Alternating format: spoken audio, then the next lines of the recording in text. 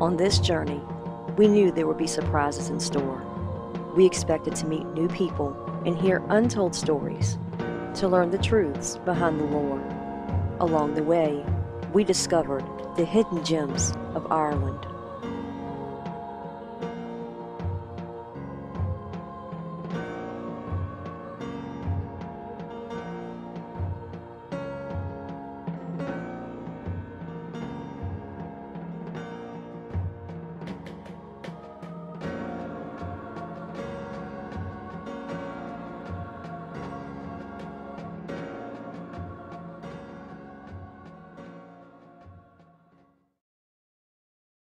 We arrived in Ireland on a shoestring budget, working with what we had at the time. We are working harder to improve our efforts in the future. Our first night in Ireland, very hard to sleep. Ballagher, a quaint little place. Well, maybe not so little. The town is absolutely charming. We walked through it and noticed a huge steeple on the other side of town. Knowing it was late, we waited until the next morning. We were admiring a beautiful home with buildings out back. The homeowner was gracious enough to allow us to walk through his home and even agreed to an interview the next day. Tell us about this place. This is an amazing house that we had the extreme pleasure and a good fortune of being invited into yesterday to tour. When was it built? As far as I know, between 1780 and 1790. 1780, 1790. And it is actually older than the cathedral. The cathedral was built in 1850. Wow. Now, what were you telling us yesterday about that? Because that was the first thing that drew Gwen and I to this area of your town, was the immense steeple on top of the cathedral. Yeah, well, the building was started in 1850 and was finished in 1852. Wow. But they didn't have enough money to finish it. So in 1901 they completed the steeple. Okay. And that's, I don't know, did you see it when you went up to the college? We actually didn't get to do the college today. Yesterday. We're going today right after we speak that's a with very you. interesting place. Yes, yes. We just walked past it yesterday, but we Yes. didn't get a chance to really stop. Yeah, you could do well by meeting someone that could let you in. Okay, well that we're going to make happen. A priest. Okay. The presbytery up there was built before the church. The presbytery is that building that is in perpendicular to the church. You know that building? Mm-hmm. That was built before the church. And I have an aunt who reckons that she remembers somebody get married or her mother told her about someone got married in the presbytery because there was no church. Wow. And prior to that, beside the college, was the original church, but there's nothing there now to see. Mm-hmm. Okay. So, there was settlement around here before the church was built. All this street down here is called Pound Street, Mm-hmm. because there was a cattle pound. Because the English owned all the land, Mm-hmm. even though it was the Irish people's land. But they came over and took over, and all the farms had to pay them rent for their own farms.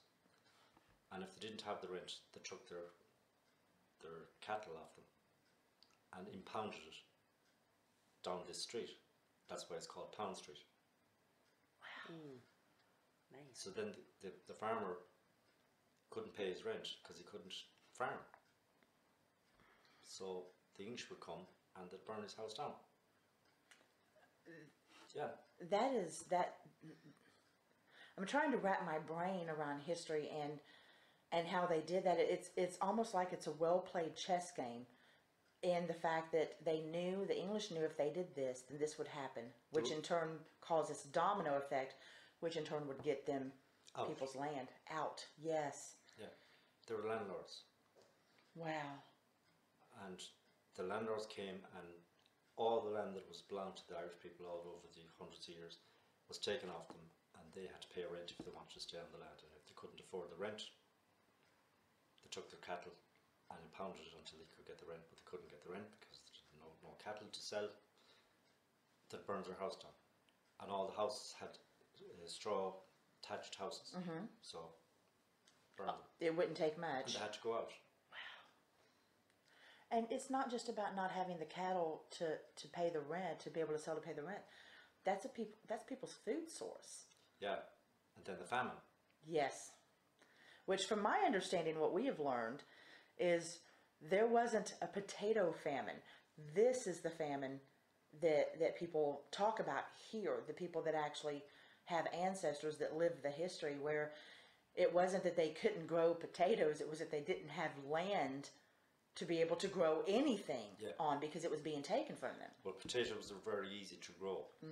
So they could grow them on the menial bits of land that they were left with. That's why they relied on the potato.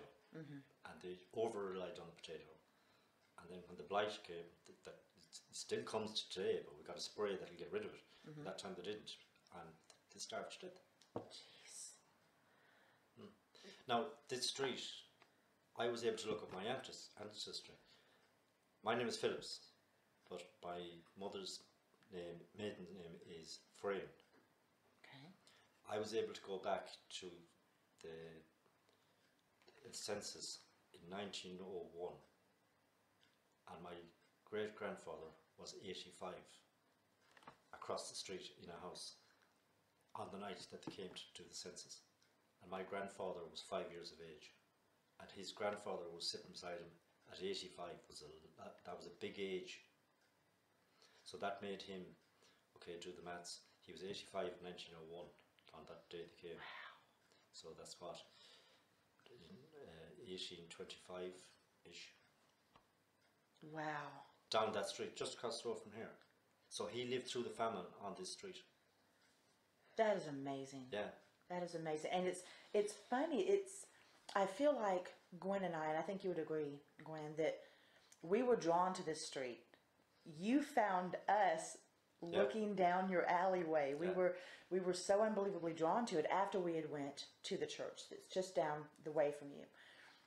Came down this way, looked at your house, looked down the alleyway, drawn in by the older buildings that are back there. You were kind enough to bring us back. We were drawn because of what we were feeling. I seen that you had an interest in it, and I have an interest in it, and I like telling people things because the history is going to pass by, and there's going to be nobody to know. Exactly. And I find that it's sad if it's gone, because I know most of my friends and all that, they don't care, but I do. I like. I have an interest in it. And it's gone, it's gone.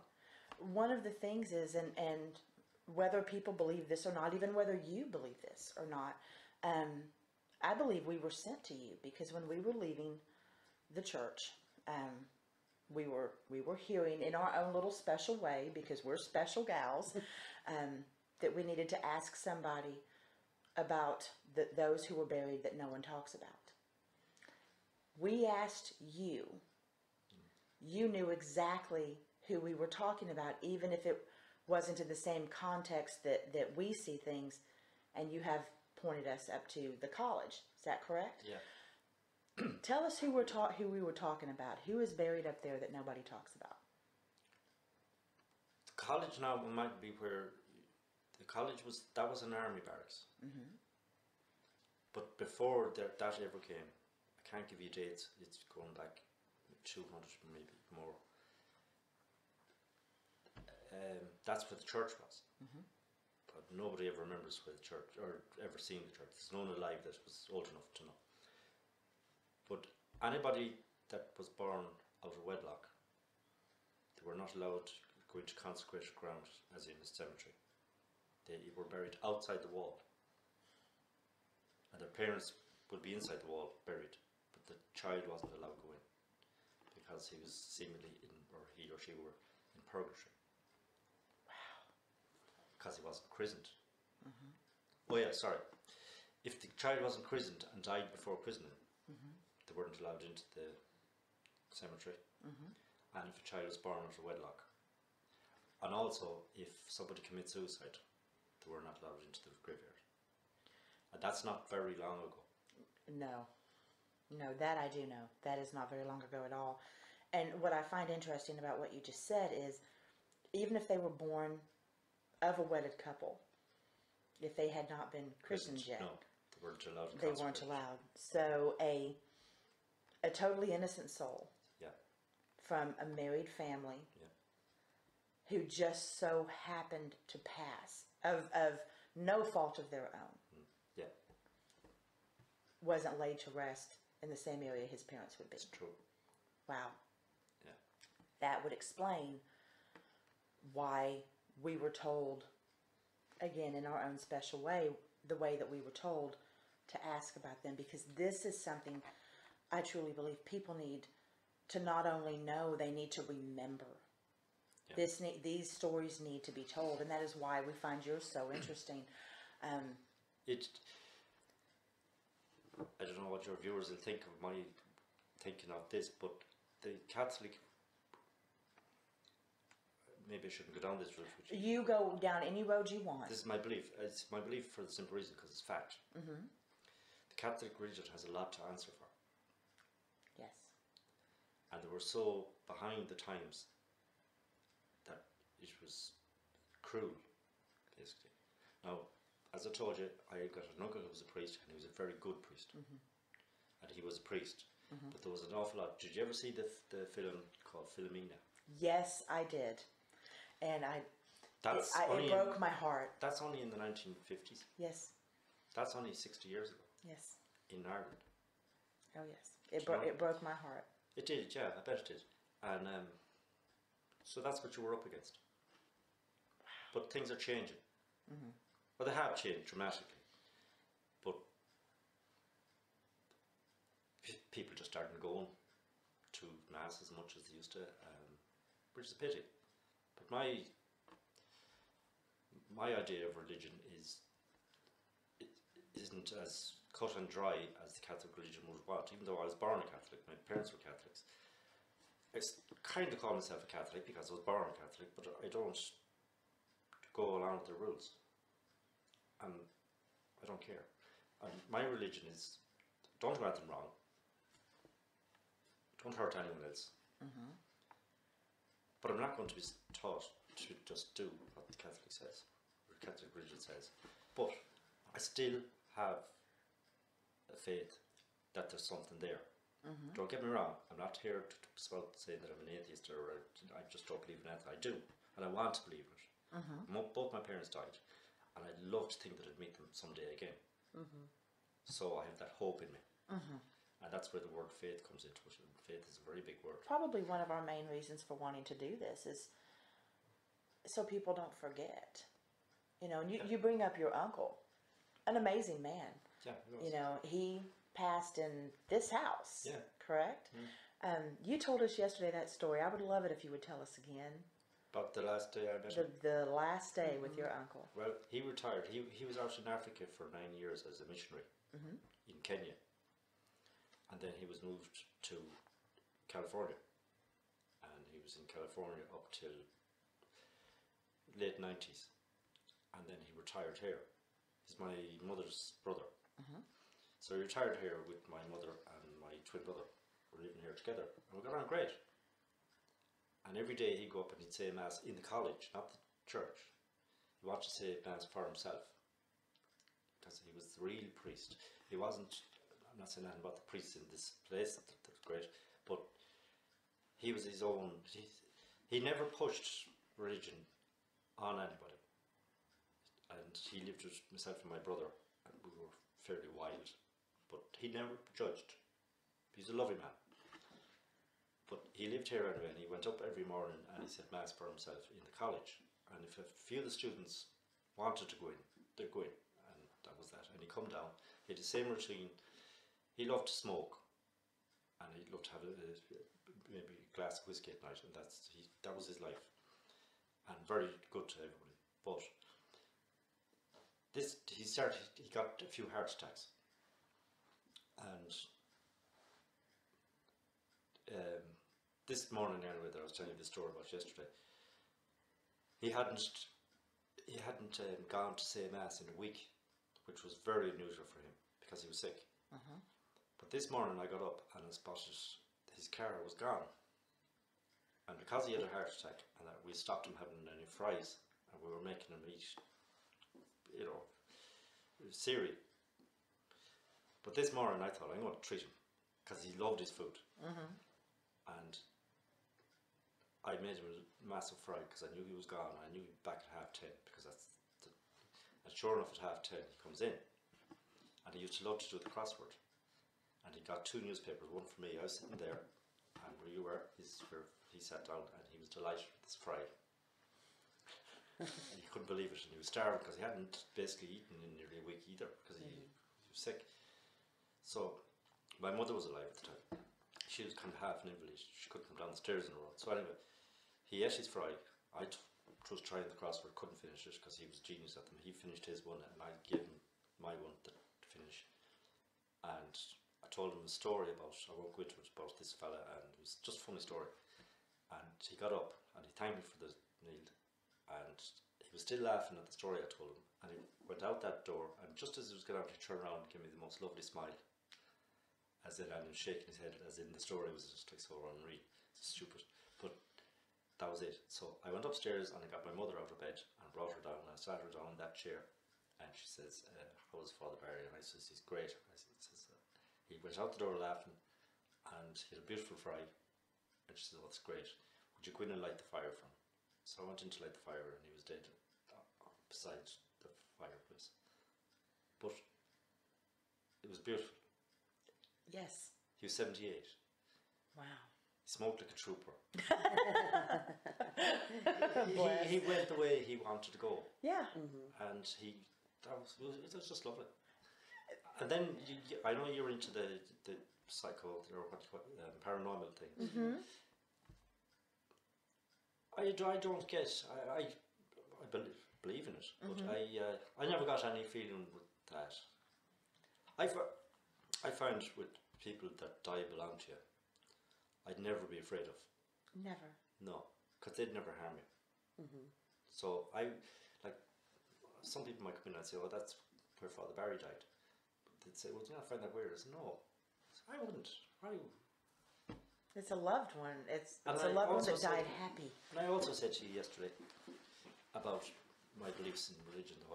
I'd love to see something paranormal because that means there's something. Right. And that would mean that maybe, someday I will see my parents again and see Father Barry and see them. I would love that, but I haven't.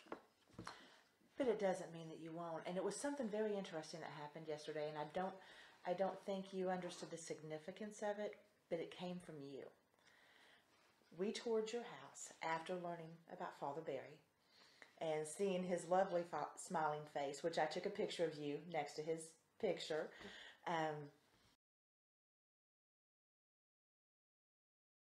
You pointed out, not us, you pointed out every room that we went to, which you have many. You have many, many rooms in this beautiful home. You pointed out that it appeared as if he was watching us because every room we went in, there was a picture of him smiling. Yeah, well... How many times do you think along those lines just when you're walking through your own home that he's watching you? But you pointed that out. Whether you realize that or not, even though that isn't him coming and sitting next to you, something told you deep inside that he was quite pleased with what you were doing and how you were explaining his life, his last day, the love of your family in this home, and the history of town. Yeah, probably. I believe that now, yeah. It's those little things, it's those, what we're calling this documentary is hidden gems. It's those little hidden gems that don't have to prove anything to anybody. Yeah. But they bring you comfort. That's where I go back to the word faith. Yes. There you go. Exactly right. That's because he is quite obviously a beautiful man. Yeah. You know, and I think that people needed to hear this story about him and hear it coming from your lips as somebody that was commendable, that didn't push, that believed live and let live, shared his faith if you were receptive. If you weren't, he didn't judge. No. He liked his smoke, he liked his whiskey, he liked his fried, he died happy. Yeah. I don't think that you could ask for more than that. Yeah. He was a very good friend of my mother's, as in not only brother and sister, but they clicked. But my mother was an interesting character too. And she reared 3 lads, and she didn't breed husband for years. He died here in this house as well. But she'd come up with some. The two of them were sitting in that room, right, and he was there watching television. And my mother was like me; she was skeptical. You know, she wasn't going to be pushed into, even though her brother was there across from her priest, blah blah blah. But he'd never said it to her. And then I remember one day she announced out of the blue, "Do you think this is all a joke?" Oh my goodness. And he looks over and he just gives her a smile and goes, "You hope not." That is the best. That is the best. That is something that you wouldn't expect. No, that was a great answer. That was a wonderful answer, and probably the most truthful answer he could have given at that time. No, he didn't know. Because no one He does. had faith, but he didn't know. He couldn't tell her yes or no. He had the faith, is what he was basically saying. Anyway, yeah, small things that do happen. I'll give you another example. I have another uncle. All my uncles are dead. And I had another uncle called Jerry, and he retired here for a while, but he moved out and lived in the house. But he used to go to mass every morning, and there was 2 women that were about his age as well, in the 70s, and they used to always go down to Durkin's restaurant for tea after the mass. And the ongoing joke was, there was one woman, I can't remember what her name was, and she used to always say, "You just come up in conversation every morning.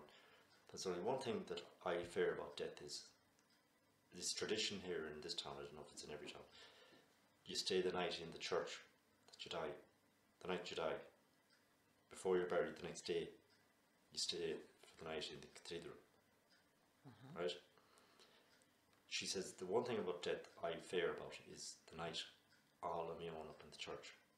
I don't mind being buried, but the night in the church, I'd be afraid up there." And my uncle was a bit of a joker, and he'd always come out with something. And he'd say, "Don't worry about it." We'll call her Mary. Say, "Don't worry, Mary. I'll be with you that night, and I'll stay with you that night." And he actually would, the same man. Wow. But she died. But who died also? No. And the 2 coffins were side by side in the church that night. That's So the he gospel stayed truth. with her. He was beside her, like he told her he would be. Oh, That is Yeah, amazing. yeah, that's the truth. And it's not very often there's 2 coffins up in that church together. It's usually, you know, but the 2 of them died the same day, and he was right, the 2 coffins lying right beside each other. Wow. That just... Yeah. It's things like that then Wow. when I look back, I think, and I tell you that I kind of never seen anything. Then when you think back of stories, you think, sure, yeah, there is actually. There really is. Yeah. The way that you keep your home. Any other person might come in here and change absolutely everything. You haven't done that, and I don't think it's so you. I don't think it's all just so you can be respectful to your family members who passed here. I think it's because it gives you a connectivity. Oh, definitely, yeah. To those, I and you know changed- your mother really doesn't want anything changed. I feel Right. guilty. And my twin brother would be here with me, and would say we might like some things have to change. Right. Just life has to go on. But there's certain subtle things that Barry, my brother, would say, "I don't think Mum would like that." You know, and then we put it back, and that's the reason it's staying the way it is. But that's the way we like it. Exactly. Yeah. And then that makes her hair still. Do you know? Well, even the stove, where your uncle would sit and have, you know, his cigarette right there by the window. Even all of that is just the fact that his picture is hanging right next to it. The fact that Yeah. I personally feel like, you know, I mean, I feel his energy. I would say that Gwen feels his energy. yeah. Definitely your mom's, not so much your dad's. Yeah. Not so much your dad's. Not for any other reason than the fact that I think it's very bizarre, but it's like, no, mom's got that. It's the opinion that I'm getting. he stays back because she's in the forefront. But I might also say about that is, I think it depends on the person's spirituality when they were alive. That will hold a presence when they're gone. Right. Now, my father was a lovely man. He left us with a beautiful house, but he just got knocked down with MS, and he was an invalid in that room there for 10 years. But he wouldn't have the same. And I'm not saying anything bad about my father. No. I loved him to bits. Yeah. But I think that's where the energy that you're talking about might come from, because they were so in us. And I think this is a good place to end. We're going to talk about what the Archdeacon has on his grave up there. I never expected to see this on an Archdeacon's grave. You know how you can put a simple statement on your headstone, and his says, "Life doesn't end, it changes." Never in a million would I have expected such a spiritual remark on such a religious relic as an archbishop's headstone.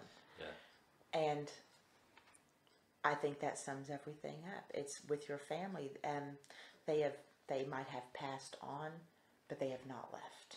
No. And you can keep their memory and keep them alive by keep remember them. Yes.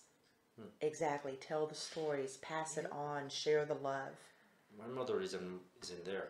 Yes. Oh, yes. And your mothers are, Yes. I don't know the ties, but they're there. And that keeps them alive as long as you keep them there. Yes.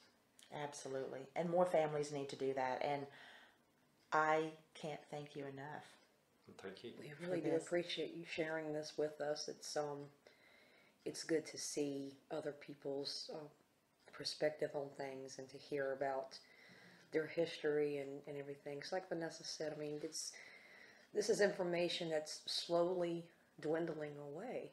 It is, yeah. You know, and we really need to have this stuff documented so that we'll have it in the future. Because it's sad to see history dissipating. It's sad. Well, it's people like you that are keeping it alive, and fair play to you. We would like to take a moment to thank Jim for inviting us into his beautiful home, rich in history and stories. There was so much to learn about this location. We couldn't wait to continue to explore and see what else could be found. But the beautiful buildings and the stories was just so refreshing. St. Nanthi's, the beautiful college that we were talking about, the building was actually built in 1798. It's rumored to have a ghost, a British soldier, who is actually still buried out behind the lot, still located behind the college. It became home to St. Nanthi's in 1896. The building is massive, absolutely gorgeous. It was named after the patron saint of the diocese. To this day, a wall can still be seen with the original signage in it. We were directed by one of the men that was working there of a lady that we needed to meet that could fill us in on all the good info of the town. And boy, were we pleasantly surprised.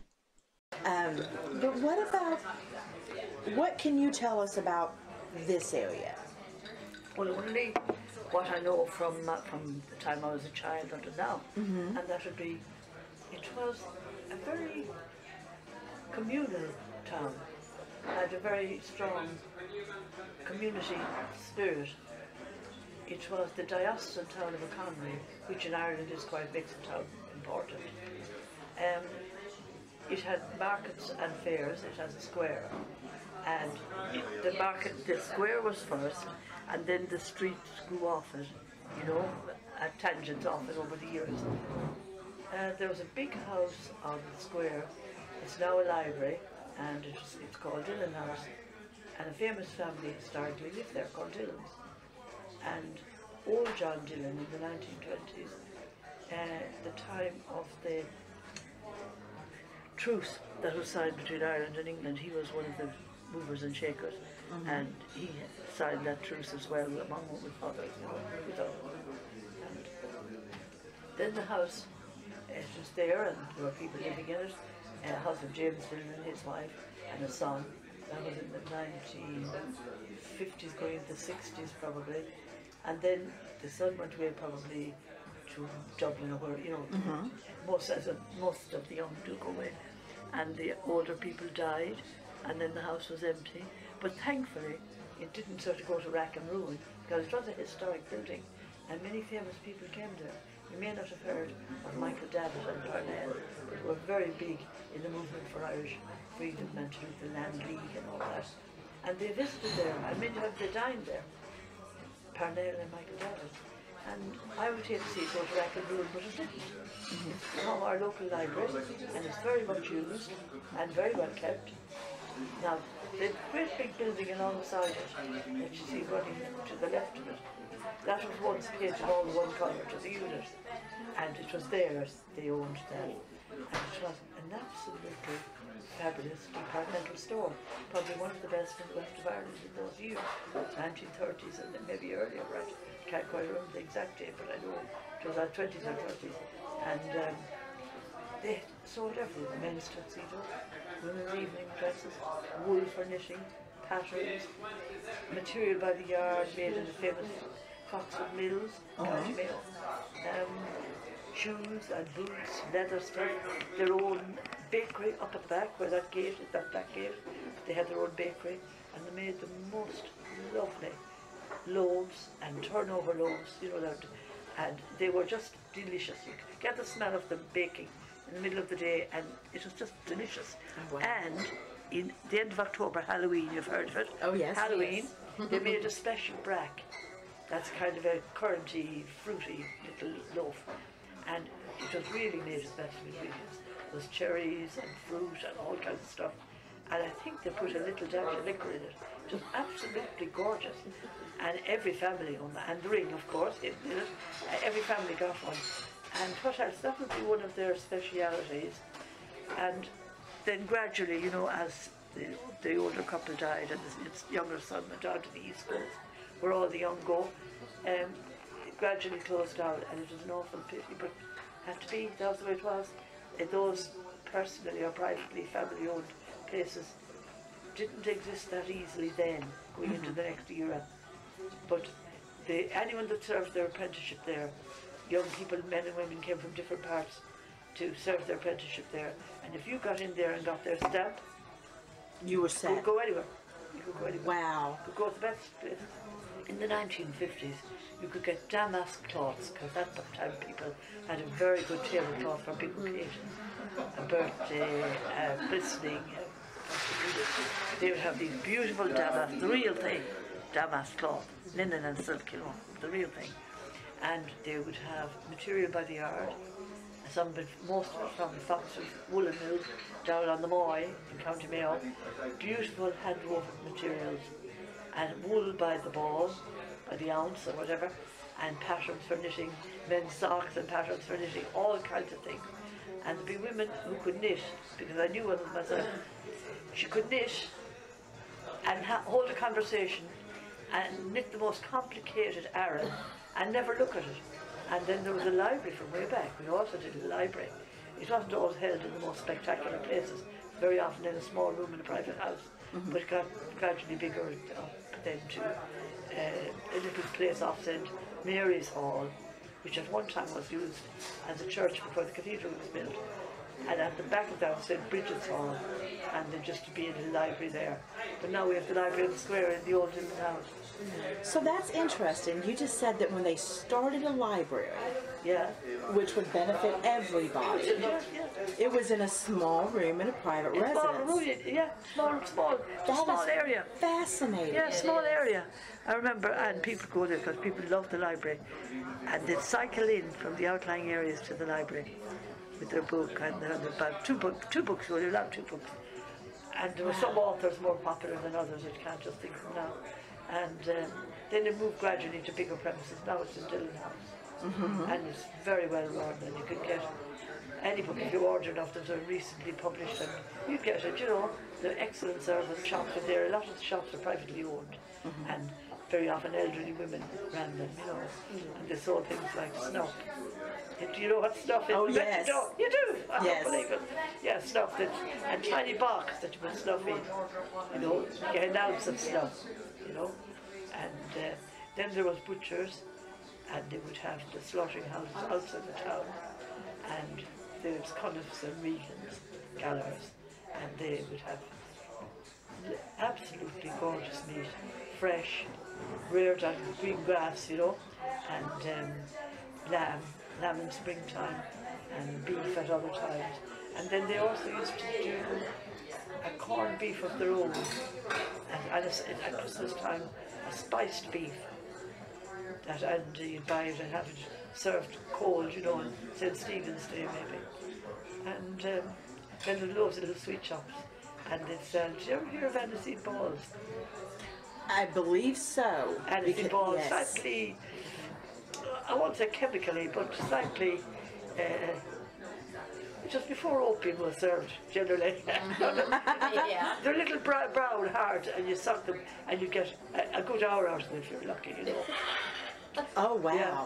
And there was a woman called Mrs. Hallis, and she had a little shop, and she would sell all those kind of things. Aniseed balls, salt in blocks, like building bricks, and sweets in big jars, that's all. Oh, wow. Big jars, and loads of pubs. This town had Tons more of pubs. Yeah, tons of pubs. More pubs than you could think about. Very often the pub was a part shop, part pub, you know, but quietly run, little family places, and very nice, you know. We actually went to Fiddler's Elbow Yes. today and had lunch. It was wonderful. It was fabulous. It really was. It's nice. And that's what we've been doing for the past, well, since Friday, is meeting with the local townsfolk and talking to them about the history and their families and everything. And there's been one underlying commonality Yes. of this area, and I want to ask you about that and your opinion on it. Sense of community, really. Not just the sense of community, a sense of their loved ones still being present, Yes. even after they have passed. Oh yes. I said they'll remember people. If you lived and grew up in this town, and somebody mentioned somebody else's grandmother who was long deceased, they'd remember them and say, oh yes, I remember her. She used to love to do such and such on a Friday, or you know, she used to go to the fair, or and they'd remember a whole lot of things. It was very personal. It really is, and what I found most astounding is they. And I hope I'm not being offensive, or when I ask You cannot this, offend me. You want to I go love extremely, that. you want to go extremely far before you can offend me. And then I knock the table over, knock the glass then off. we're all done. The whole works. Then we're all done. Offend away. Go on. She's turning the table over. They have really opened up about what we would call in the States, for lack of a better way of putting it, paranormal experiences. Well, yes, you'll How do always you have feel that. about- You do. Please expand You'll on always, that. but you'll always have that in rural areas where there's a long, dark winter and low lights and sounds from nature, the trees and all that. You'll always have an element of that. And all you have to do is add it to a little bit of imagination, for which we are famous, a little bit of imagination, and there you have it.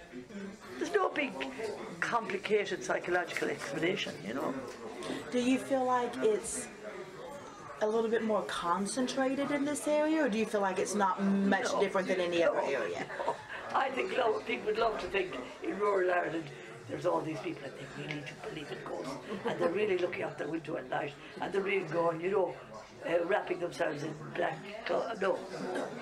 I'm definitely not into that. And no, most of the people I know, they would have great respect for the other world. Yes. They'd have great regard and respect for the dead, and great respect for the mystery of life itself, you know. But no, they wouldn't be into that superstition-y kind of stuff, no. And a great respect for life is a wonderful way to put it, because and for life and death. I've had that, death. Because you Treat have with to such have respect. Most people when they die now, it's different now with funeral parlours and that. Most people when they die now, when I was growing up, were laid out in their own house. My They had grandmother, wakes. laid out in their own bed, in their own house, their hands folded and their rosary wrapped around their fingers, and candles lit, and all the neighbours would come in, and they'd all sit for a little while and say a prayer, and they'd sympathise with each member of the family, and they'd be coming maybe all day, and sometimes if the house is left open, maybe all night as well. Now that's changed a bit. Now it's become more Commercialized. yeah, like once you have, it's a good service, good funeral prayers and that, but it's not as intimate. That's very true. I come from a very, very large Catholic background in Yeah. my family. Yeah. My mother was, we're German and Irish on my Yes. on my mother's side. Yes. And she was the 13th child. True Say no story. more, say no I more. hate to say it, but I do think that death was respected a little bit more than it is Yeah, now. it's very commercial and very chemically, you know, done up. If they put makeup on me when I'm dead, I will rise up and haunt them. Haunt them. If they start making me try to look at like I'm not, but if they do, I think it's awful. I think there's something a little desecrating about putting, it's all right to tidy them up and fix them and brush their hair and do all that, but to start making them look like they're something else, you know, pancake and whatnot. Absolutely. Well, they're still very respectful towards death here, very respectful. Like when they go, they will sympathise with the family, they'll say a prayer, they'll sit for a little while, they'll go away, very respectful. And you look at all our population, what percentage of our population occupied America? My father's family, and they did well in America. My father's family emigrated, and my grandfather's brother started publishing business in the centre of New York, and published it, and became very successful, published a lot of books on history and heraldry and all kinds of things. And my mother was born in New York, on the Lower East Side. Wow. Yeah, and when she was, her father died, she and her brother were born there. Her father died, and her mother was a beautiful young woman, beautiful young widow. Her mother came back to Ireland on the advice of the family and came to the home place, and the two children were reared there and had them all minding them, you know. And so I have an awful lot of connections out there. I couldn't have been, sure, Ireland and America are like that, connected by blood. We're more connected by family. Like, it's not just, exports and dollars and whatnot. No, it's not that. We're connected. I remember my grandmother, who lived with us, wearing her long black dress and getting a letter from America regularly, the little air letter. She had a daughter and two sons that she went, and because of, like, that time, no instant air travel, she never saw them again. And then I remember, I was only about 12, this letter coming, and we came in for our lunch, and my mother said to us, go over and kiss Granny, she's had bad news. And there was Granny sitting in her old armchair, and this blue little fragile letter on her, and she cried. And she'd received yet one more letter that yet another of her children had died, and she'd never seen them. From the time she saw them off in Cove, she'd never saw them. Like, I remember that. Wow. And, you know, my mother saying, go over and kiss Granny, she's had bad news. Yeah. I can't even imagine. Yeah, three. She went to three. Two sons and a daughter. She saw them off at Cove, the famous place where the ships went from, and never saw them again. That was it. Letters, they wrote letters. There was no big long telephone calls. There was no photograph instant communication, none of that. That is, I guess, probably one of the finer things about technology is. Yeah, you could do that. Yeah, we But have that they did it, opportunity. the efforts they made to keep in touch. The letters my grandmother wrote, she had three, so she was writing three different ones. Then they had families. Now, you see what's happened, the sad part of modern life is I'm not much in touch with them. They kind of know us, but not that much, you know. But there is one branch of the family who live in upstate New York in a place with a fancy name, can't think of it now. And they came, and when I went out to New York, I've been once or twice, you know, and that's my American accent you hear now, but I love it. And we went up there, and we met up with them. My maiden name was Murphy. Okay. Murphy, yeah, couldn't deny where that comes from. And they were Murphys as well. And I used to hear my father, Lord Eston, talk about, you know, such and such a brother of his that went out to such and settled in such a place. And they'd be their descendants. I was so happy to meet them. So absolutely delighted, you know. That is something that I think is one of the reasons we're doing this. It's so incredibly important for people to see that, like we were talking about earlier, that we're all interconnected. There is very much there so. is Yeah. there's love there if you choose to reach out. And I really have great, I'm not just saying this, I have great regard for Americans, because I think when we went from starvation on the coffin ships out to America, they got into America and they started off from the ground up and they made success. They worked hard and they integrated and so on. And I always feel a great sense of, what's the word, family. Yes. See, they all came to America and America was developing, it was opening up, and there was room and there was work and there was everything else, which that time there wasn't in Europe. You know? And we all can learn from each other. I've learned so much from you today. I mean, it's amazing. I don't know about that. But We it's did No, I have. not know. This is the difference in how things are taught compared to actual reality. Yeah. We were not taught that the Irish potato famine wasn't because y'all couldn't get Yeah. food that way. We were not told the history behind it with the lands and Well, sure, they wouldn't have died of starvation Yeah. if the land hadn't been taken from them. exactly. And then they were left with only one crop because they had small pieces of land. They hadn't what they used to have. They had a small piece of land, so they had only one crop. And when that crop failed, goodbye. That was it. Goodbye. Because we were taught about Yeah. the potato famine in Yeah. a totally different aspect. So Yeah. when we came over here and started hearing the stories from all of you local Yeah, people, yeah. know. Yeah. we were just blown away. And I'm like, I can't wait to get back to the States and share this. Yeah, Yes. yeah. You know? The potato famine was real. People died on the roadside. They died, and people. Sometimes people can also exaggerate their suffering and that, but that's not exaggerated. It was a terrible time. That time, 40s to right up to say 1900s, and they went in their droves on the coffin ships. That was what they were called, the coffin ships, because some of them were dead before they reached America. Coffin ships. You know, but with the droves, especially from the West of Ireland, which was the poorer part of Ireland. But before that, I mean, Ireland was very thriving because very fertile country, and it had a strong culture of music and poetry and all kind of art, all kinds of things. And then during that period, people just struggled to live. You know, there'd be people alive probably when I was a child who would. My father was a policeman, and he was doing the census. You know what the census was that? Out in the remote parts of the country, and he was trying to establish the age of this very old lady. And she was going. He was like, "Do you remember?" He was, and she said, "I'll tell you a girl. Girl means love. I'll tell you a girl." She said, "I remember the famine." You see, her parent or grandparent maybe, because they all lived like together. That she said, and he was able then by adding and subtracting to roughly work out when she was born. Wow. Yeah, I tell you, girl, she said. Remember Daddy telling the story?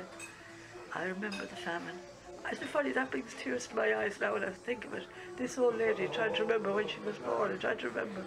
You know. That is amazing. Yeah. Yeah. And see, we wouldn't know that if we weren't talking to you. That is something that you're not Well, because gonna it's find. a small area and it's a small rural outside population, and when the potato famine failed, you see, the potato was their one crop because their land was taken, and they'd only small allotments of land. You see, it's a complicated story, you know. And that was it, and starvation. And that's when the Quakers became very popular and much loved. The Quakers were really helpful. They helped as much as they could in feeding, and that they did. Wow, I never knew that. No, we didn't know that. We were told something completely different about the Completely Quakers. Yeah. Wow. This is amazing. My mind is blown. No, I can't believe it, because I thought you'd know all that. No. Ma'am, we were taught completely Well, different. I mean, I'm only vouching for this, that I heard that within my own family. You know. I put more faith into your testimony Yes. than I do a textbook that's thrown in front of our faces. Well, in my school. father came from a family that went back a long way. And my father's father was a headmaster of a school at the foot of not the Curlew Mountains, I can't think of the name of the place, and his father before him, and his father before him, back to the hedge schools. Did you hear of the hedge schools? No, I don't think so. The hedge schools were how they used to teach children before they were allowed to have schools. Oh. They used to meet at a hedge, you know? Wow. Yeah. So I'm very proud to say that my father's people went back to the hedge schools. My father's father, his father, so on, back to the hedge schools. Wow. I wish he were here today. He could tell you a million things. Oh, wow. That is insane. That is. Yeah, they weren't. The schooling wasn't, you know, high up the list. I'm going back a long way now. I'm going back to the 1800s, you know. That is amazing. Yeah. Wow. It's just, But that's important. That shows y'all's resilience. Yeah, I yeah. mean, Irish are known as being tough. Oh yeah, what the heck? They are. Yeah, well, They're they known had as to being be. tough. to exist. To exist. But it's yeah. it's. I think it's imperative to know where that toughness came from. Well, existing, Yes. and also the climate was tough. It was like wet and cold a lot of the times and so on, and then hunger. Like if your land was taken or a lot of it was taken, you wouldn't have enough to grow your wheat and barley and all your things, you know.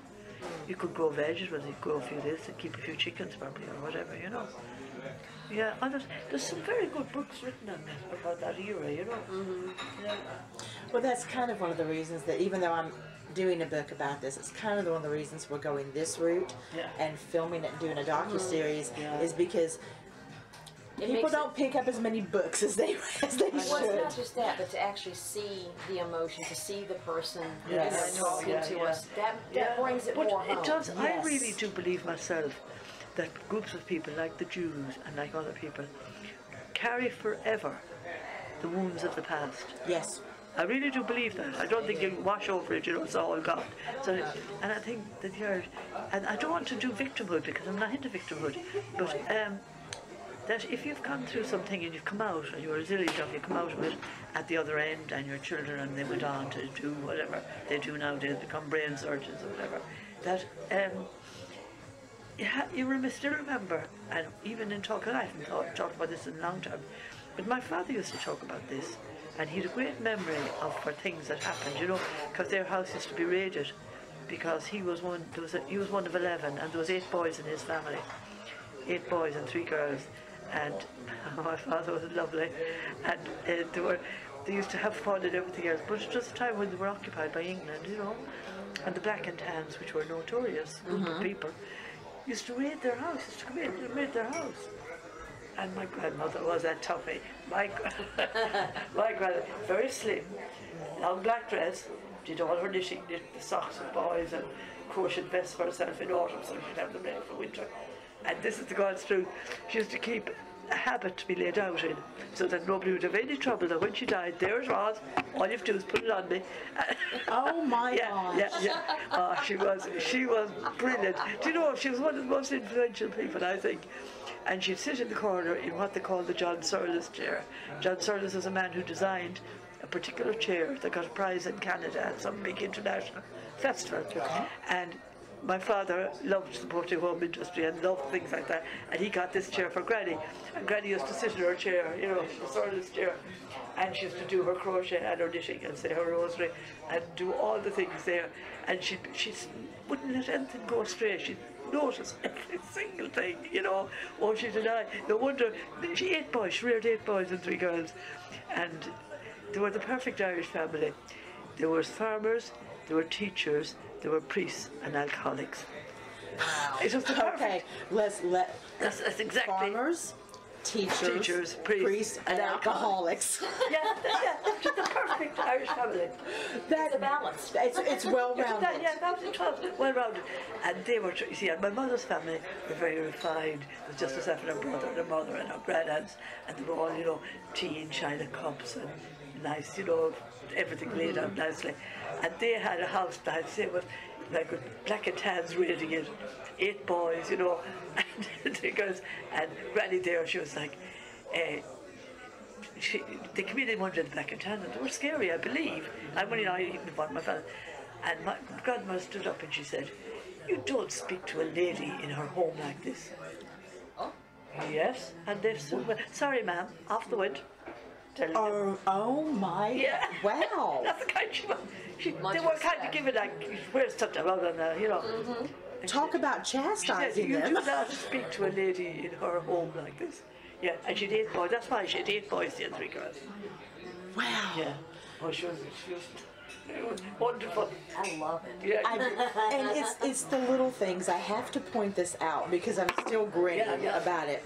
The fact that she had her resting clothes laid out Laid out. for if she passed, That there it was already. You did have had no trouble. that is That's on me. an amazing Yeah. No fear of example death. No fear. of no fear, No fear of death whatsoever. of not wanting Do you to know what be she a said to burden. me? My brother and I, my elder brother's dead now. Sadly, he was lovely. But he and I sat with her the night she didn't feel well. And after an hour or two, she said to us, she was saying her prayers there in her room, and she had her nice, comfortable bed. And she said, I think I'm going to die. She said, I'd like you to get the priest. So Michael ran off up to the presbytery and bought the priest out and Father Henry, and he came and anointed her, and she just closed her eyes, said all her regular prayers in the same order she always said them, closed her eyes and died. And I was there, and it took away totally from me my fear of death. It took away totally. I thought, she just said, yeah, I think I'm going to die, yeah. Yeah. She knew. She knew, yeah. She knew, and she wasn't going, oh, what am I going to do with my pearl necklace, you know. No, she knew, and she was comfortable with it. Totally comfortable, totally at peace. And you see, and she'd reared a large family, and she was living in Ireland in the midst of the Troubles when they were occupied, you know, and all that kind of thing. And she was so funny. But she was lovely. I think of her so much, you know. 'Cause I didn't know my other grandmother. She was dead before I was born. My mother's mother. She was the one who had the children in America and then had to come back home, you know. But, yeah.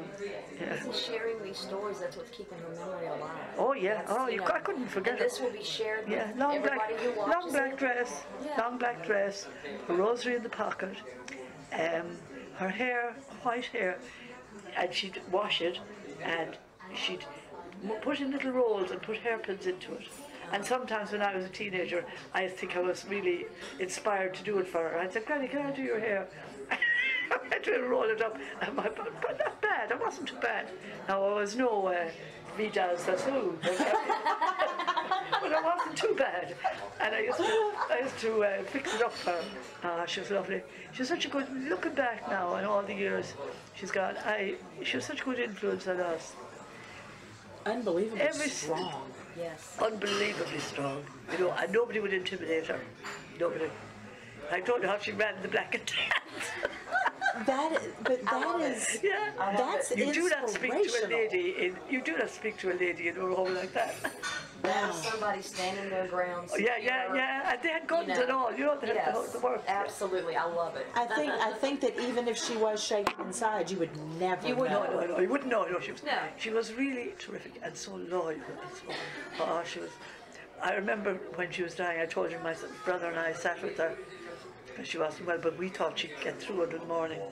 And then my father had flu and he hadn't been that well, so he got up because he knew she wasn't well. He got up, and the only time I ever saw my father cry, because she was very near death at that moment, and he put his head down and he cried and cried, and that's the only time I saw my father, who was quite a tough man, ever saw him cry.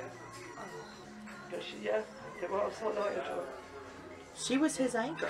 She was, yeah. And she had 2 sons priests. One was a Franciscan, and the greatest storyteller you ever met. And we loved when he came because we'd be allowed to stay up late, and he'd tell stories, and Daddy would say, now, Davy, no more, that story. Oh, okay, George, just one, you know.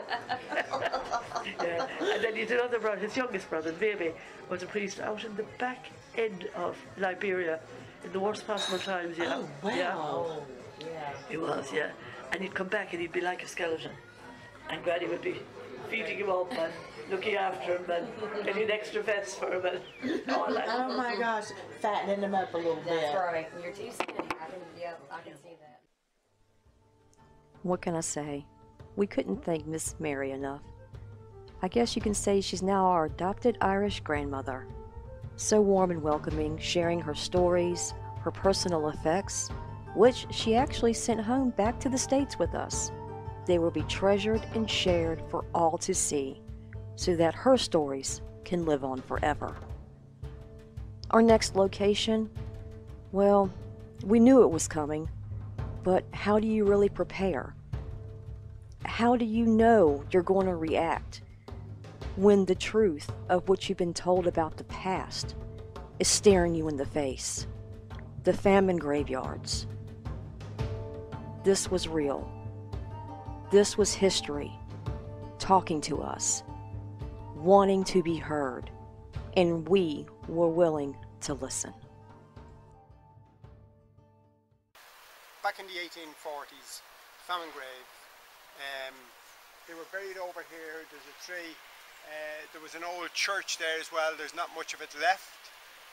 There's an IRA grave just below it. I cannot say there's spirits rambling around here. I've never felt them rambling, although I'm told they do. They do. But I have never felt them. Yeah. Did anybody ever discuss anything that would have been underneath the church? No. That direction? Yes.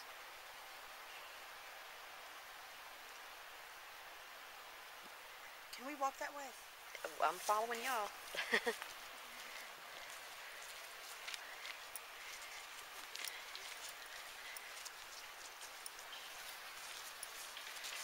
Y'all watch your step. Now, these are all graves. Yes. And they are all headstones. So they were big, this height at one time. Weathered down, broke and what have you over the years. These probably dating back 700-800. Wow.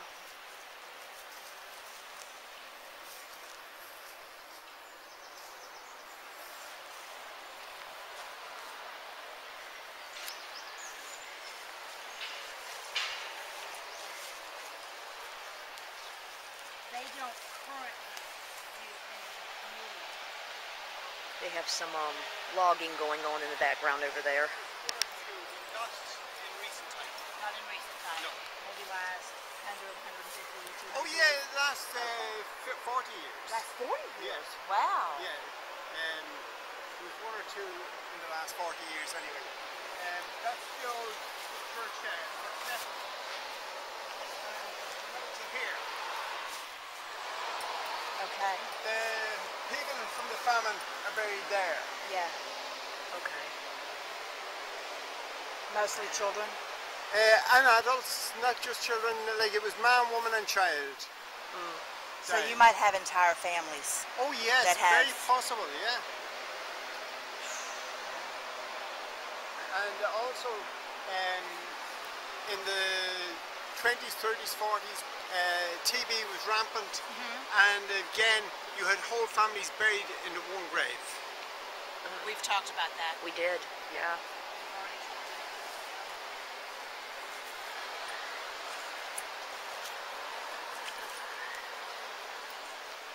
That's interesting. Yes. That's very interesting. Van, did you see this? That's Third time. that's a bird of prey.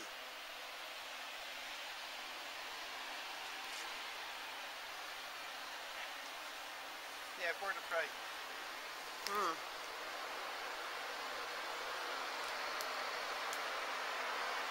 And that's the IRA grave there. Okay. Oh. Oh, wow. And murdered by the British, 1921. Whoa. So that's like recent. That's Yes. nothing like way back. No. Wow. Let's just kind of step in and...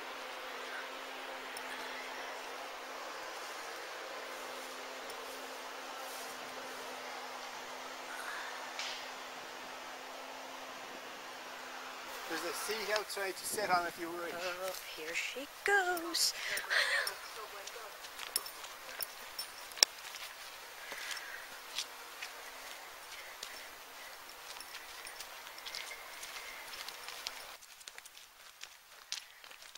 talking about a path to safety through here. I know that sounds really bizarre, but they keep talking about a path to safety. And it's weird because what they're saying, and we need to verify this because I'm not saying I'm right, is that they were able to take this to go to another path of safety that would get them to a waterway or to an underground area that would get them away from people that were trying to hurt them, invade, things like that. Can you verify something for me?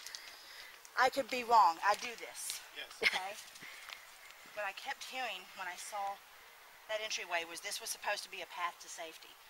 Path to safety took them to another location where it was another path to safety where people would either take them to the nearest waterway or to an underground area to hide. Most possible. Okay. Yes. They're yelling at This is what's known as the Golden Mile. It's a walk.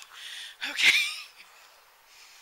Okay. And yes, there are, what would you say, sinkholes full of water, very dangerous over this way. Also, like it would have been where in the 1800s, 1900s, IRA men on the run would have come down this way. They just yelled out 1889, so Yeah. actually, yeah, a little bit before It would have been, it would have yeah. about 1889. Are we allowed to go down just a little bit further? Oh, yes, okay, of let's course go. you can.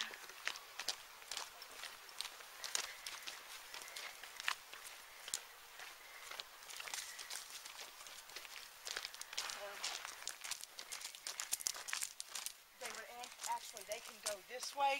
They would also branch off and go that way. Okay. Need to wait and have him confirm. Okay, so they could go all the way this way, or actually across they the would. fields. Thank you. That's what she just said, yeah.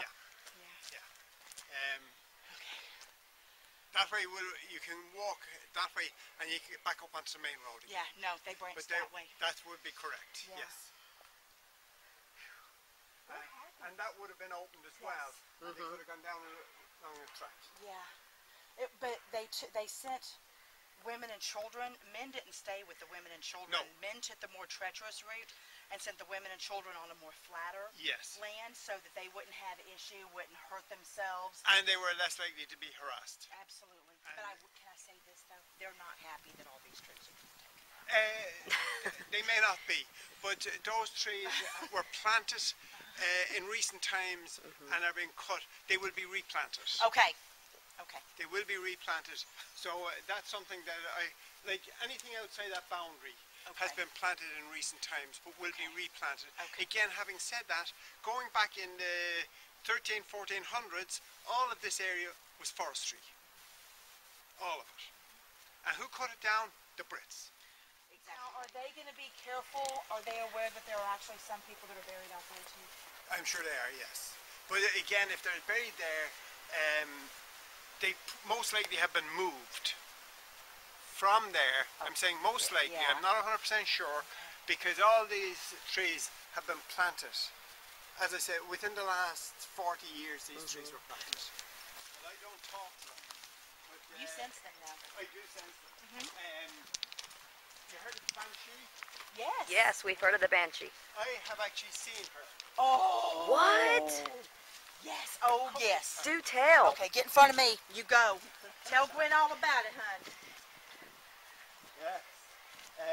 Not a person you like to see or meet. I have never looked at her face because I was always warned against. Yes. If you look at her face and she looks back at you, you're the next one gone. Out the road from where I was born, there was a chemist living and his father with him and everything else. All right, he was an old man, the father. But I'm coming in from school one evening, 4 o'clock-ish, went home and I had seen this woman sitting on Val O'Connell, who's the chemist, on his wall and combing the hair. I told my mum about it and she slapped me around the face. How dare you talk of something like that? That's a lie. I said, it's not. I saw a woman combing her hair on Val O'Connell's wall.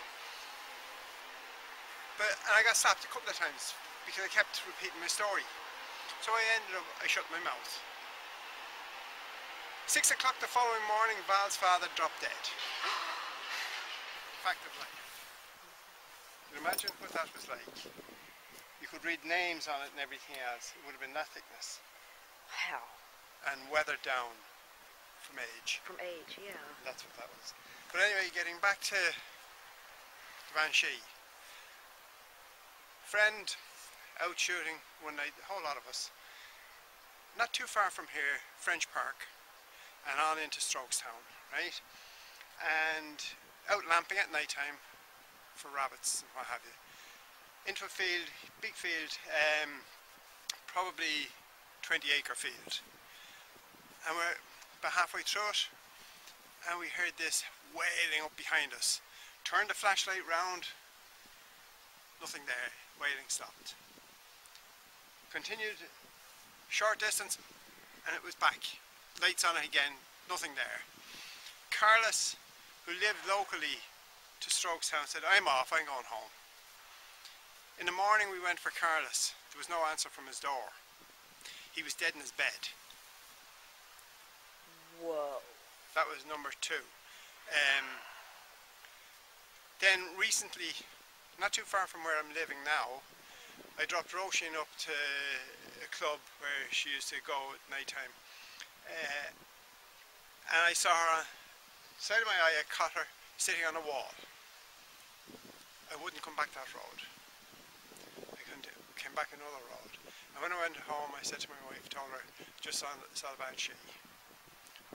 She asked me where I told her.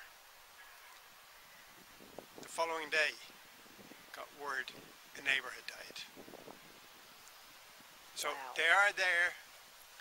Let me ask you this. Do you think there's any significance to the fact that you've seen this not just once, not just twice, but 3 times? No, there's no significance to it.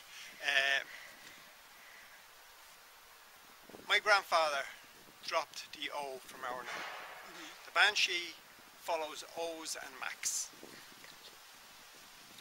So anyone with O or a Mac, so they're O'Byrne or MacDonald or whatever, the Banshee is more likely to appear to those people. Now, it's not everyone sees her. But those of us who have seen her don't wish to see her anymore. Once is enough in a lifetime. Of course. And again, having talked to the Banshee, this was nothing to do with the Banshee. When my grandmother died, a good number of years ago in West Cork, I'm down there, and she was O'Driscoll. And in the house with an uncle, we had walked 5 miles up to the home, the grandmother's home, from the town. Like, she's in the middle of nowhere. The next stop is America from where she lived. And sitting down, having a pint bottle of Guinness each, and there's a knock on the door. Open the door, there's no one there. So went back in, continued drinking. Another knock. I got up this time and I walked to what we call the Rock, which is in her garden, but the garden sloped away into a hill from her front door. I walked up this and I had a view of probably 4 or 5 mile radius. Every neighbour. Nearest neighbour to her would have been a mile away. There was nobody around. When I went back in, the uncle had disappeared, right? He wasn't staying there. Fear. I went to my bed. The following morning, I woke at 8 o'clock with my grandmother calling me, and she's in town in the hospital. So, when it comes to the O's, the Macs, Banshee, spirituality and that, the O's and the Macs are more likely to be called upon first. That makes sense. That really does make a lot of sense. Wow. And when my first wife died, same thing. I had cleaned the house. Now, we knew she was sick for quite a while beforehand, and she was in Sligo Hospital. I'm living in Enniscrone at the time. And somewhere around 4 o'clock in the morning, I had just finished cleaning the house and I thought, I'm not getting into bed, I just lay on it. And there was a knock on the window, right? I knew she had passed. At 6 o'clock in the morning, there's a knock on the front door. So I just stood up, opened the window. Yes, police. I know she passed. What? I said, my wife passed. How do you know? I said, she came to tell me. Exactly. So, Exactly. The same thing essentially happened with my step-grandfather, with me. it does happen. Yeah, it People does. don't always believe it, but it's a fact of life. When you're close to nature and close to what's around us, and like, none of those people are dead. No. They're living on a dimension that we just don't see. That's exactly what it is. They're there beside us. They're beside us now. We don't see them. Some of us can feel them. But I know they're there. Absolutely. It sounds rather crass the way that I put it, but I tell people this is a meat sack. This is it's like a car. Yeah. That's all it is. I'm still going to be me. I'm still going to be the same energy that I am. That's why you can't regardless destroy of what the car energy. I'm driving. You transform the energy, you don't destroy it. And we are all energy. Absolutely. So you transform it to greater or lesser degrees of energy. But you, like, that spirit within us goes on and lives on. So there is no, what we say, death. The body as we see it dies. But the energy within us lives on. And it's like we talk of the fairies in this country. I know they're there. I have felt them. And I know a man who woke up one morning after being at a wedding, couldn't reach home, fell asleep under a haystack, and heard them playing music in the morning. Not just that, but he listened and listened. This was John McCormack, a well-known, famous Irish singer. He's well past now. But it was a friend of his woke up and heard them and wrote down the tune. That tune today is the London Derriere, which is sung numerous songs. More relatively new, definitely, than the others. And again, relations coming to visit the Yes. grave. There's that one, there's one over the gate that's fairly new. We passed when you didn't see it back the way that was fairly new as well. And then leaving flowers over here as well. Yes. And what they do in the country in Ireland, they have graveyard masses. So they come and say a mass for all the dead within the graveyard. Oh, that's beautiful. And they do that once a year. So they're not forgotten. That is beautiful. That is something that unfortunately has not lasted in the States. My family is very old. You're wrong. It has lasted. Not where we But are. no, but it lasted wherever you have Native American, you have it. Yes. You're absolutely right. You're absolutely And that's right. where it lies. For me and Roisin, my daughter, the Celtic mythology, the Celtic way of life lives on in us. Our next location that he took us to was not only beautiful, steeped in history, but quite possibly some of the oldest ruins that I have ever placed my feet upon.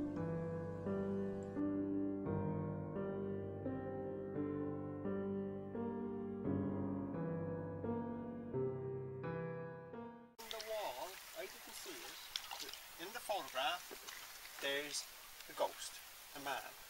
Technically it's a man anyway. The shape on the wall. I didn't see it in the photograph even when I taken it. The local priest came up to collect the photographs because he wanted them published. And he said, "Here, did you see this?" He pointed it out. Wow. The priest pointed it out. That's This has interesting. been a holy place going back at least 600 AD. Whoa. At least 600 AD. Whoa. There's been religious here. The lake used to supply them with fish. Now it's all coarse fish, pike and perch. And it would be nothing unusual for them to row across the lake. Instead of going up this way where they might get caught by the British, because the churches as well back in the day were banned. And raiders going back in Norman times, the Norsemen and that, would have raided it. So the clergymen, or the men in the church, would go across the lake, and they would have different houses around that they could go to for food, and come back and row across the lake at night time. As I said, back to 600 AD, there's in religion here. Wow. And we're free to walk around? Oh yeah, Is that okay? yes, of course.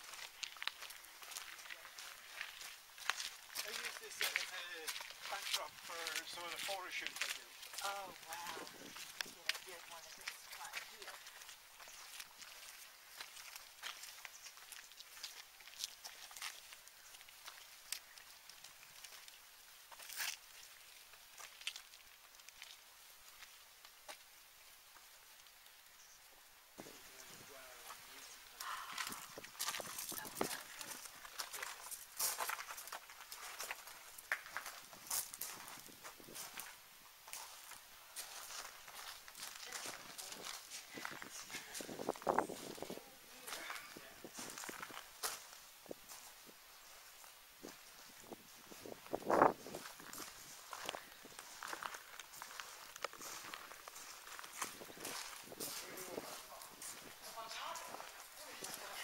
Huh? What?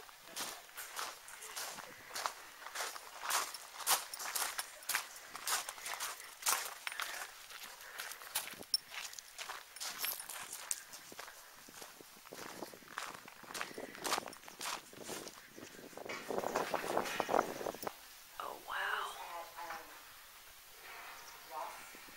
Yeah, I know about. I was there. Hey, Gwen, be careful, honey. Okay. And again, what I was telling you earlier on about protection, again, you have the same lookout here. They can look out, but they can't get shot at.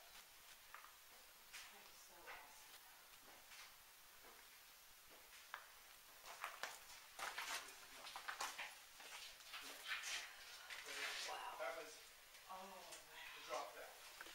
No way. Drop down. My exact words. Yep. All right, I'm coming up the steps.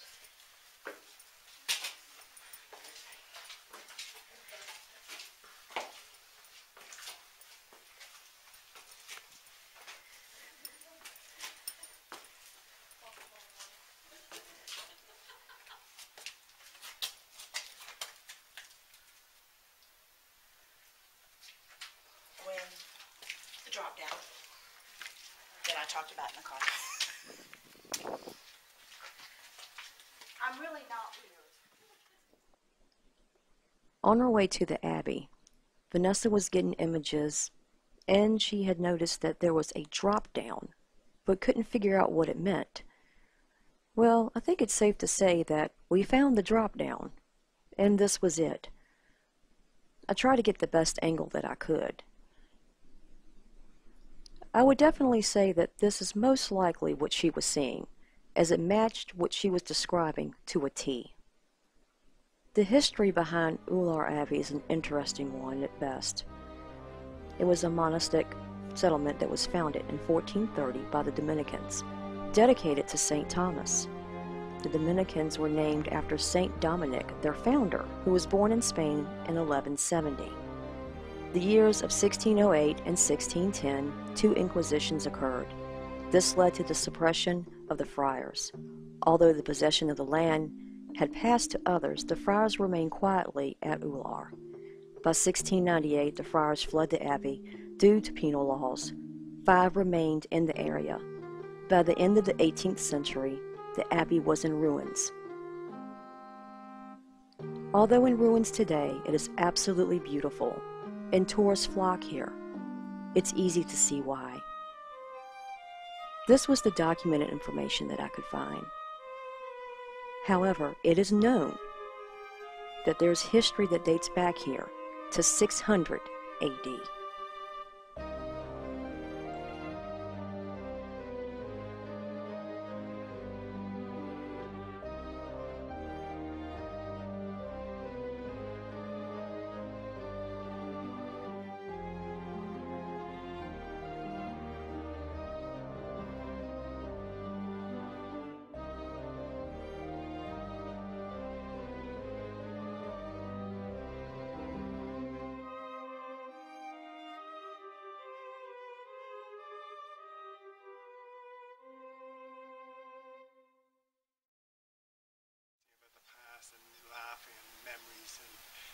things we were up to. And there was no food on the table. We were hungry. And this is back in the troubled times, recent troubled times. And I showed them how to poach with a curtain off a window, net curtain, on 2 brush handles down the river, catching trout. And then we're coming back. It was Jerry, his father, and myself. The father, Big Mull we used to call him, was laughing at me in the water. Look at that Egypt, look at that Egypt. What's he at? Right? Until I got the first big trout. That stopped the laugh. While descending back down the steps, I couldn't help but just feel the energy of the ones who have passed. Touching the walls, taking my time, watching my step. When we reached the bottom, I took one last look into the chambers where the kitchen were. I could imagine hearing the laughter, the cooking, hearing the cries of when they were terrified of being punished, of being found for just practicing their religion. One last look and the awe of the construction of what's left of this beautiful, beautiful abbey and the secrets that it still holds today.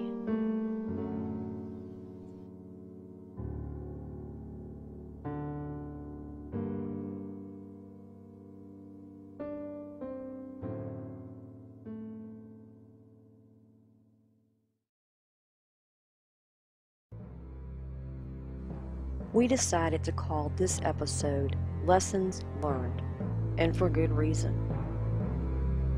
We want to thank Jim, Mary, and Donnell for everything, for sharing their personal effects, their home, pictures, their time out of their day, to be the walking history books, to share their knowledge, their history, not only of their land, but of their families, to, well, set us right and the rest of the world right, to let us know what the facts were. Because let's face it, what we know as the Great Potato Famine was, well, anything but. It was the Great Famine. From 1846 to 1851 was known as the famine years. Although the potato crop was largely wiped out due to disease, other crops such as grain and livestock were possible. However, forced exports were being sent to England. You see, what happened was these people owned their land. However, they were overtaken, their land taken from them, and they were forced to pay a type of rent. If they couldn't pay on their own land, it was forced eviction time, whether it be soldiers barging in or to have their homes burnt down. Any means necessary. A genocide of sorts. I couldn't help but feel overwhelmed visiting these famine graveyards. Some of them so old that there's nothing but small stones left, just nubs in the ground. I couldn't help but wonder, what are the stories of some of these people? What happened to them? What was their journey? But there's nothing left but a headstone. No name, no inscriptions, nothing. The coffin ships that Miss Mary Gallagher spoke of, that is what struck us. That was just so sad. The history of the coffin ships is a grim one. The first one that left for Quebec, Canada, well, let's just say it wasn't good at all. Most of these ships could take anywhere from 40 days to 3 months. You heard me right. 3 months to reach land. I can't even imagine. It all depended on the skill of the captain. It was bad enough that you were being driven away from your home, but now here you are, naked, in most cases, alone. No money, nobody that you know to be with you. Being forced on these ships, your only way of survival. Most of these people would end up arriving to the new land dead. hence the reason for the name of the coffin ship. In 1847, approximately 1 out of 5 died from disease or malnutrition when they had sailed to British North America. Due to the tensions between North America declaring its independence from England, the Irish would feel the wrath in different ways upon their arrival to North America. Irish need not apply, but yet they forged on. They made their way. They made it. I don't know how they did it over all those years, because for Vanessa and I, just these few days alone was mentally and physically exhausting, yet rewarding. We shall remember them. We just hope you will too.